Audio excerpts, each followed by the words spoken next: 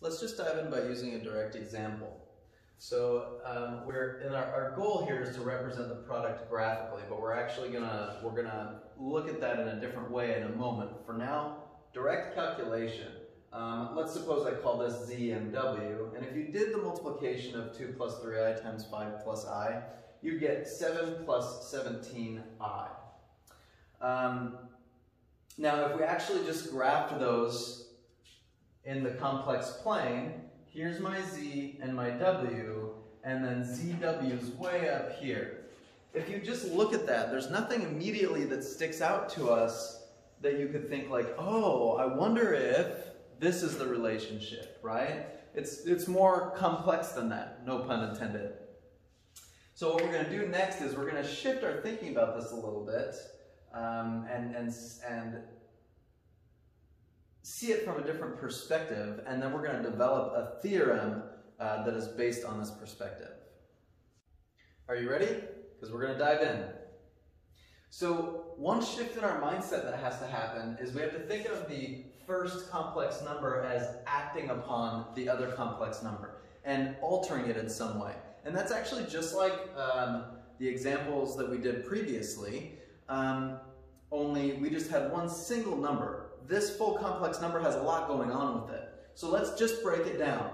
If we were to actually do distribution like when we learned when we were younger, you could think of 2 plus 3i as distributing the 2 and then distributing the 3i. So you could think of it as 2 times 5 plus I plus 3i times 5 plus I. Now what we can see is, if you add two complex numbers, it has the parallelogram rule, right?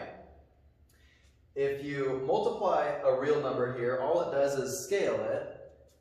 Here, for multiplying 3 and I, it has a scaling and it's been rotated by 90 degrees. So essentially we're taking this vector and adding them, and that result will end up being the product I was looking for in the first place. Let's jump over here and see. 2 times 5 plus I just means taking 5 plus I and doubling its magnitude. So here is 2 times 5 plus I. Well, 3i times 5 plus I means tripling its magnitude, but you also have to rotate 90 degrees. So instead of 5 plus I, it would be negative 1 plus 5i when you rotate, and then you have to triple that, right? So rotate and triple. And then here's the awesome thing. This is a 90-degree angle, and we have that parallelogram property when we add things, right? So if we just take these and make them parallel to here, guess where we end up? We end up exactly where we were before at 7 plus 17i. And that's the product that we had gotten a second ago. Now, one thing to mention, this is more than just a parallelogram. This actually forms a rectangle, which is even more beautiful than a parallelogram. So there is a really nice way to visualize multiplication in the complex plane. So now that we've looked through that example, what we did essentially was use what we previously knew, right, about those other operations and what they do to a vector or to a complex number in the complex plane. And essentially multiplying was just a combination of that stuff. But we can add to that list. So here's like the fourth column you can add to our list back when we said shifting our focus to vectors. Multiplication, okay, is thought of as a plus bi acting upon c plus di. And we distribute it like that. It's essentially always thought of as the sum of a scaled version of c plus di, right? So here's a scaled version of him, and a scaled and rotated version of him, right? So here's just the scaled version, and then the scaled and rotated version is because of this bi, okay? And another fact is it always forms a rectangle, and that's pretty cool. That means now we have a full entire repertoire, I guess you could say, of visuals for operations with complex numbers. Now you might be thinking about, what about division? We're going to leave that one to the side for now. You may use that in another course.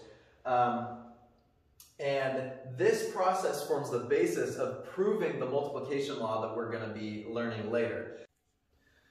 But before we actually do the multiplication law, there's one more example that's going to help us actually digest it and really understand the multiplication law. This is important because it gives us another visual for understanding visually how multiplication works in the complex plane. And it's also important, like I said, because it forms the foundation of proving the multiplication law, which we may do at some point, but not in this video right now. So this is really kind of the same example because we're talking about the same idea. We're using the same vectors here, the same complex numbers, okay? So find the magnitude and argument for ZW and ZW, which we've already calculated, Z times W. If you feel like you need more practice, you can pause this now. If you don't, you can just go ahead and go into this and we'll just talk through it. Okay, so here are the three magnitudes and the three arguments, or direction angles. Now, I do want you to think really carefully here. If you look carefully at Z and W, you should see something interesting if you play with the numbers here and these two numbers here. And again, if you want to take a pause for a moment on this and just play with this yourself and see if you can figure out how these two numbers relate to this and how these two numbers relate to this. This leads to a really important thing that we're coming up to. So, hopefully you realize something here from looking at this, but this will lead to a really important thing. This times this, 13 times 26 is 338, and that's no coincidence. It happens to be true that the magnitude of two complex numbers, their product is the product of the magnitudes. And furthermore, if you look at the arguments, you can probably tell that these, this is the sum of these, I should say. So, and again, this happens to be true. The argument of ZW, see if I have space here. Arg ZW is equal to the argument of Z plus the argument of W. So that's weird. The direction of the product actually happens to be the sum of the individual directions. Now that might not have been obvious to you when we wrote the original vectors, but if you go back in your notes and you look at those, you could probably tell that if I took the one angle and then stacked the other angle on top of it, it's equal to the final angle. And then the actual magnitude, if you take the original two magnitudes and find their product, that's actually equal to the new product. Now there are various ways to prove that this is true, and this rectangle method is really important in that proof, and this kind of reasoning is also really important in that proof that we did here. We're going to maybe save that for another time if we have a chance for it, or another video to look at that proof possibly. But for now, this leads up to our final rule for this lesson. So we've just seen that complex multiplication relies on the concepts of magnitude and argument, or direction angle. And which of the two forms of a complex number, rectangular or polar, relies on those same two things? Oh, polar. So here's the recap of what we just stated. The multiplication law states for two complex numbers Z and W, their product ZW has the following properties. Okay? The magnitude of ZW is the same as the individual magnitudes multiplied, right? So the magnitude of the product, in words, is the product of the magnitudes. But the direction angle, the argument of the product is actually the sum of the separate angles, or the sum of the arguments. Now, this is way easier in polar form, because all the process we just did in rectangular form, that was kind of long, right? Polar form actually makes it way easier, because look, if I have Z and W expressed as A cis alpha in this case, and B cis beta, and remember this means cosine plus I sine, then because this already has the magnitude and the direction angle built into it, then the product is super simple. All you gotta do is multiply those magnitudes and you get the new one, and add those two direction angles, and you get your new one. So complex multiplication is way better viewed in polar form, which is a big strength of it.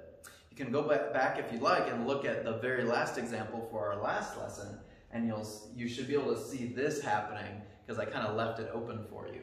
Let's apply that just with a few basic examples before we wrap up.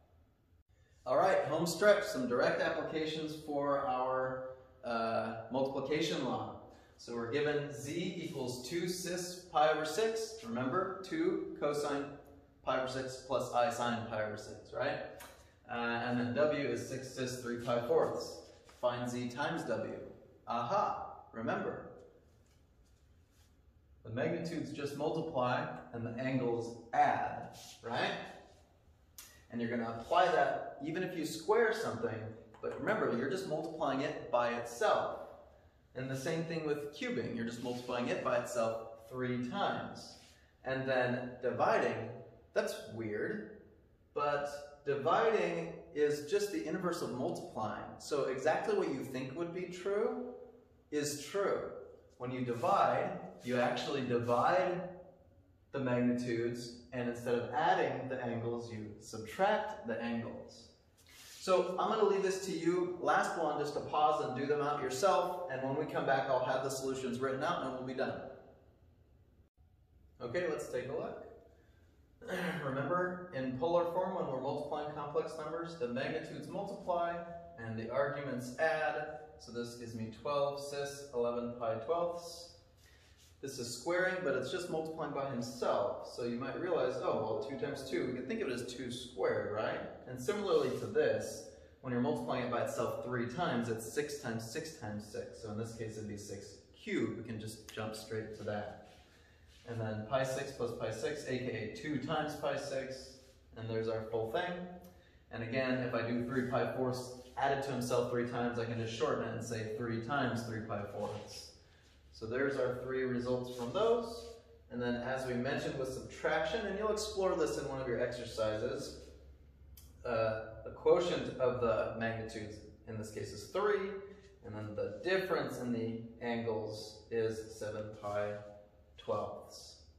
So that's it for our lesson today. Happy math, and we will see you guys next time.